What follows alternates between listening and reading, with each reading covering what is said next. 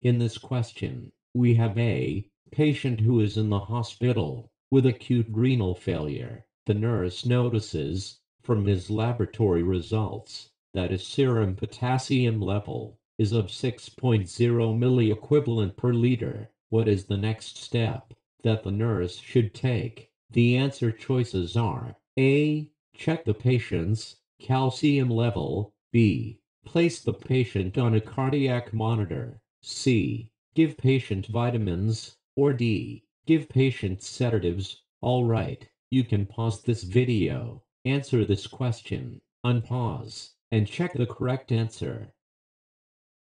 Alright, the correct answer here is B. The patient in this question has hyperkalemia and is at risk of developing cardiac dysrhythmias and cardiac arrest. Because of this, the client should be placed on a cardiac monitor.